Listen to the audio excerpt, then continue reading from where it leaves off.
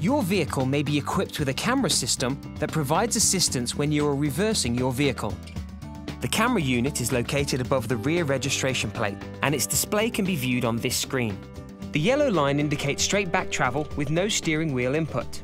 The yellow distance line closest to the bottom of the screen indicates the area that is approximately 1 meter from the rear bumper. The red line represents a distance of approximately half a meter from the rear bumper. Many factors affect the system's operation. For example, weather, vehicle condition, weight of cargo and passengers. When parking near hills or three-dimensional objects, the distance shown on the screen may not represent the actual distance to an obstacle. Certain obstacles may not be detected due to their size, location or shape.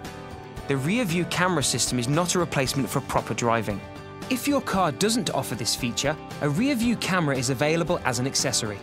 For more details, please refer to your owner's manual.